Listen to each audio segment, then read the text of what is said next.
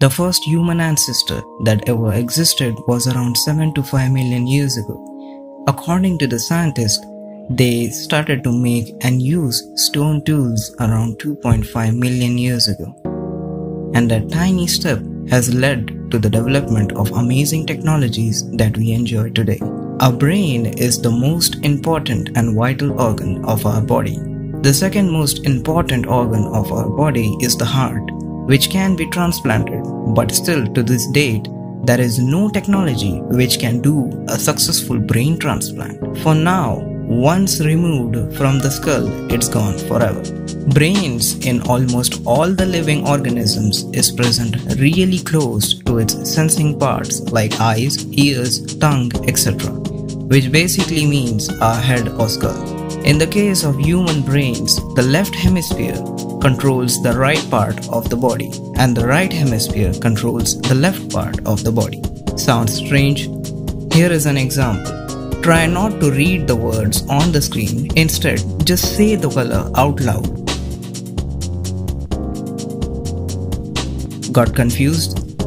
Don't worry, your brain is in perfect condition. The reason if you got confused is one of the hemisphere is reading the words and the other is observing the color, and both of these hemispheres are connected with different types of nerves, because of which you, as in your consciousness, gets confused which hemisphere's information should you trust onto.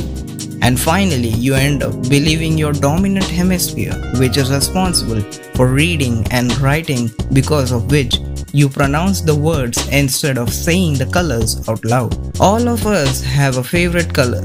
Colors play a very vital role in our life, especially when it comes to remembering beautiful landscapes, portraits of the beautiful moments captured of our loved ones. And hence, vibrant colors, storybooks are the ones firstly introduced to the children in kindergarten. Scientists have came across a research which says that our brain processes images about 60,000 times faster than compared to a written information. Some experts suggest that images are dually encoded, whereas words are only encoded once in our brain. Thinking positive should always be a very important aspect of our life. When we think positive, certain types of chemicals are released in our brain which increases energy and enthusiasm to believe and perform different activities which was never performed before by an individual. Also, the image of not gradually does not form in our minds. If you ever tell a kid not to use such kind of words again, such kids in most of the cases end up using those words again. So instead of instructing them not to use such words, just give them a new appropriate word in a positive way, and this solves the problem in 90% of the cases. From the very beginning of our childhood, learning phase depends on one of our hands, which later becomes our dominant hand. Ambidexterity is a condition where some people can write with both hands. This condition is not usually natural, but it is feasible with appropriate training. Neurons in our brains are responsible for the memories that we have. An average human brain could have about 86 billion neurons, and in a study, it was found that a human brain which had about 100 billion neurons, which is way more than in an average case. There is around 1,000 trillion junctions called synapses which connects all the neurons to form networks and neural mesh which transmits electrical and chemical signals. These connections are responsible to help ourselves gain consciousness and give us the ability to think and feel about what we experience in our ambience. As our mind is a huge cluster of networks made up of neurons, and hence determining the storage capacity of our brain was not an easy task. But scientists have came with a prediction that our brains can store up to 2.5 petabytes of digital data. 1024 gigabyte is 1 terabyte and 1024 terabytes is 1 petabyte. 2.5 petabytes is around recording a TV show for about 200 years non-stop in Full HD. With this, you can imagine how amazingly compact and powerful our brain is. It can access any of these information directly as we think. When we think, an electrical impulse is produced which links a network of neurons responsible for that specific memory. Also, one of the common questions amongst us is, why do we have dreams? When we sleep, whatever activity that we carried out in the day is organized by our subconscious mind. And while the arrangements are going on, our conscious mind receives some electrical impulses. Now it doesn't know what to do with them, and it freaks out because these signals doesn't make any sense.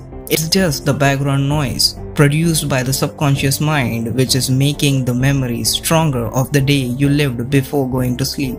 And the conscious mind puts all its efforts to make a meaningful image or hallucination out of that noise, which in most of the cases are completely nonsense. And hence, about more than 95% of the dreams people forget in about 10 minutes after waking up. Just like dreams, many of us have also experienced déjà vu.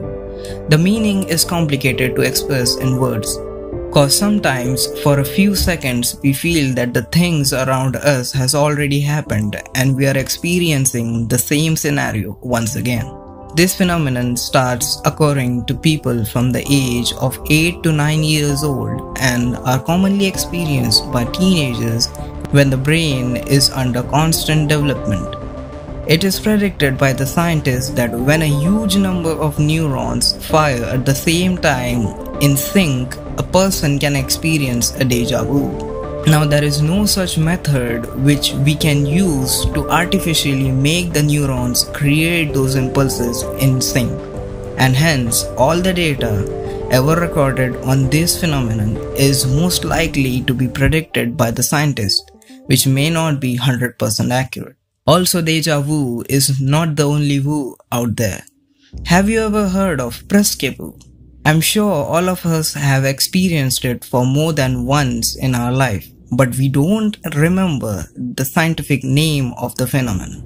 A lot of times we have a person's face in our mind, for example an actor, but we just tend to forget that person's name, and no matter how hard we try, we just fail to recover it. At some moments, the neurons containing the image of the person is just not able to form a network with the neurons containing the person's name, and we finally give up after some time. If the neurons form the perfect network combination required, then the name suddenly strikes in our mind from nowhere. Such incidents are called Presque. If you liked this presentation, then please subscribe and share this video with your friends, families, and colleagues. And as always, thanks for watching.